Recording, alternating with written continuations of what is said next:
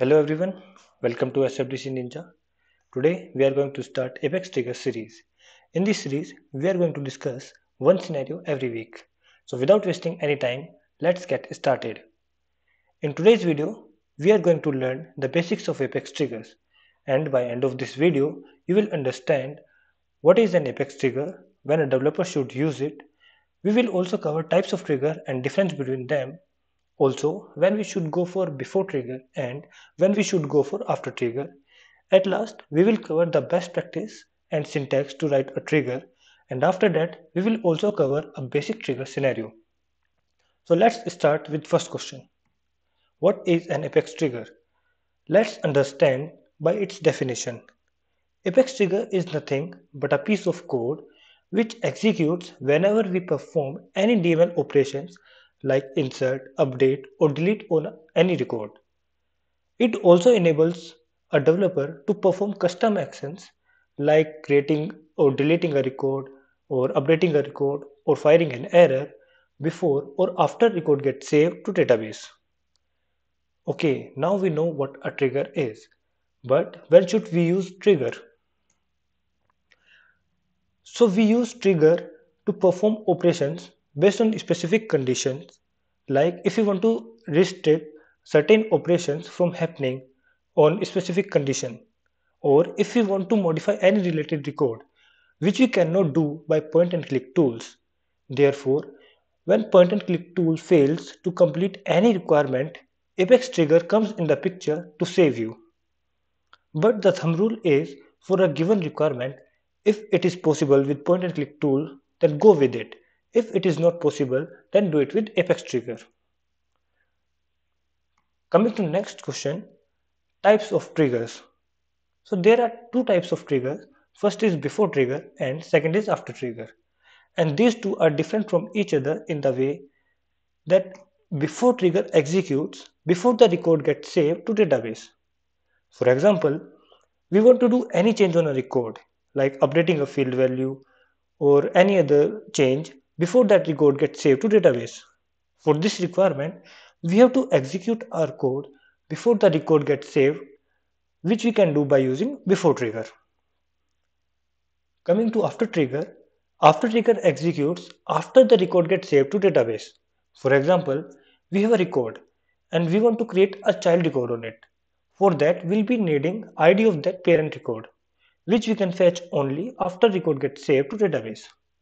And we can do this thing by using after trigger. Now, when to use before and after trigger? We use before trigger when we want to update a field of same object or to validate record values before it gets saved to database. Let's take an example. While inserting a record, if a user left address field empty, then an error should get populated stating you cannot save contact with a blank address field. Here we are validating record before that gets saved to database. So we have to use before trigger here. Coming to after trigger, we use after trigger to access fields like ID, created date, or last modified date, which are generated by system and which are generated only after record gets saved to database. For example, we have an account and a contact, and contact is the child of account. Now we want to have contact's address same as account address whenever we update that account. So in that scenario, we are updating related record. So therefore, we have to go with after trigger.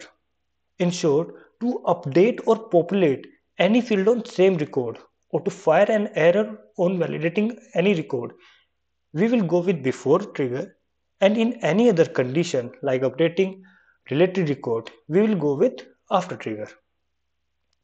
Triggers are powerful tool that can do many things when used correctly, but cause a lot of headaches when used incorrectly. There could be many problems like high possibility of recursion, slow processing due to badly written code, and many more. So there are some best practice to follow while writing a trigger. First is one trigger per object. Always prefer to have one trigger per object. In case of multiple trigger, you do not have control over the execution of triggers. I mean, you do not have control over that which trigger will execute first. So you should always try to have one trigger on one object. Second is logicless trigger. You should avoid writing logic in trigger. Logic written inside trigger cannot be exposed to other class. Therefore, it decreases code reusability and not able to write test class properly. So always try to have a trigger handler class in which you will write your trigger logic. Next is avoid calling batch from trigger. So you should always avoid to call a batch from a trigger, because when a batch is called from trigger, there are high chances to hit governor limit provided by Salesforce. Next is avoid using DML and SOCL inside for loops. It is always a best practice to not use DML statement or SOCL queries inside for loop to avoid governor limits. Next is avoid hard coding IDs. So if you are deploying your code between different environments or sandboxes, it is essential to avoid hard coding any kind of value, such as ID or emails in code.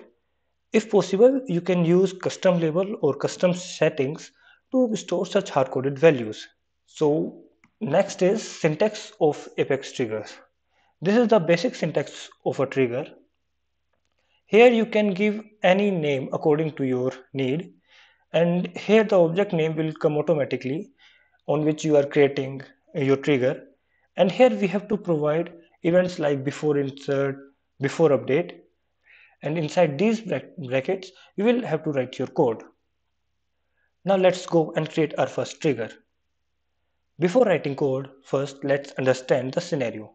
In this scenario, if a user left the phone field empty while inserting an account, then an error should come stating you cannot left the phone field empty. So let's create an Apex trigger.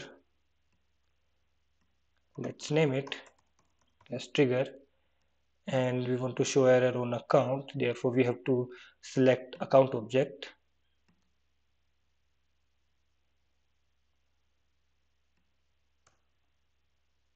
Okay.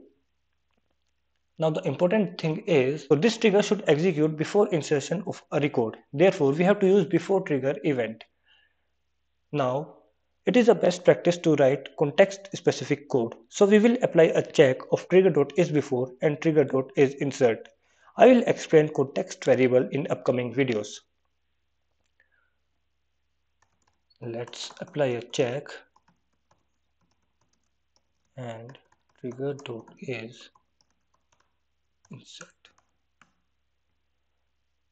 Now the code inside this if condition will execute only if both trigger.isBefore and trigger.isInsert returns true, because we want to validate the code before it gets inserted. Now we have to iterate over trigger.new.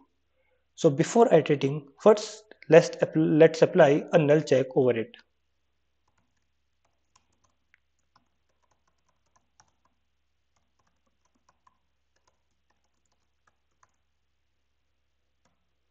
Basically, trigger.new returns new version of records. I will create a separate video on this topic. As of now, just understand that trigger.new returns list of S object. It means if your trigger is on account, then it will return list of account. Similarly, if your trigger is on contact, it will return list of contacts.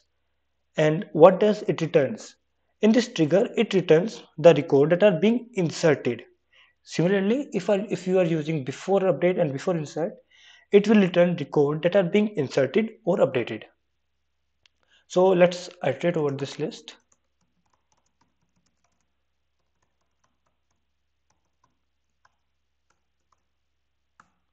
Trigger.new. Now we will check if phone field is null or not. And if it is null, then we will show error. So let's check null. If this condition will get true, to show error in Apex, we have add error method. Here you can provide your error message. You cannot insert account with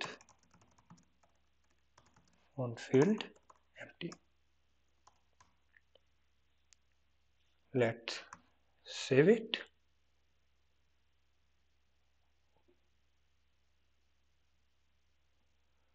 Now let's check whether our trigger is working fine or not. To check our trigger, let's create an account. We will give Virat Kohli and we will keep font field empty. Click on save. See, the error has come. So as of now, this error is coming here in the last of this pop-up. We can also show this error on any specific field. Let's say we want to show this error on font field. So for that, you just need to add the field name here. Click on save.